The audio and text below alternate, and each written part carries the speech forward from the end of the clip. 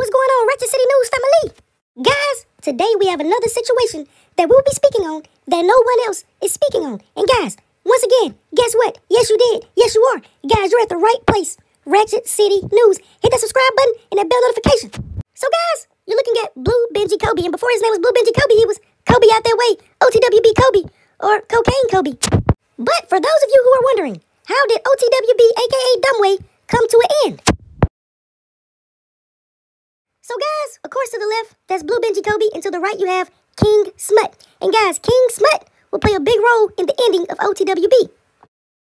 And yes guys, OTWB had a variety of face cards in Shreveport, YG Mitri, Hollywood Kane. And guys, if you look at this picture right here, you have King Smut and Blue Benji Kobe side by side. Guys, they were good friends. So guys, this friendship went on for a lot of years. These guys go way back, they were good friends. Until this guy right here, who you're looking at, who goes by the name of Quincy Randle, he was not a member of OTWB, but he was good associates with OTWB. And guys, he would rob Blue Benji Kobe. He robbed Blue Benji Kobe. So guys, Quincy Randle will rob Blue Benji Kobe and go on about his everyday life. But then things would get real. So guys, Quincy Randle was hanging in front of a house on Babylon in the east side of City Grove, and guys would pull up. Some guys pulled up, hopped out of a car. They would fire shots, killing Quincy Randle and injuring two others. And guys, well, they would say Blue Benji Kobe was one of the guys that hopped out of the car. And guys, this would be the complete end of Blue Benji Kobe and OTWB. And then everyone else would branch off to other groups or names. So you guys remember how we said King Smut played a big role?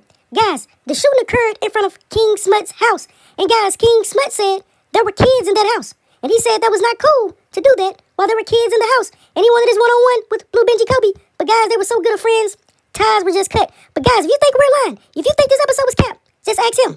And guys, we hate it at the end this way. But guys, this is the 100% truth of why Blue Benji Kobe is no longer OTWB and why it didn't last. Guys, this is what happened when associates get in the mix of organizations. It all goes down. It all go down. This was kind of a lose-lose situation on both sides. But anyways, guys, also Ratchet City News, hit the subscribe button and that bell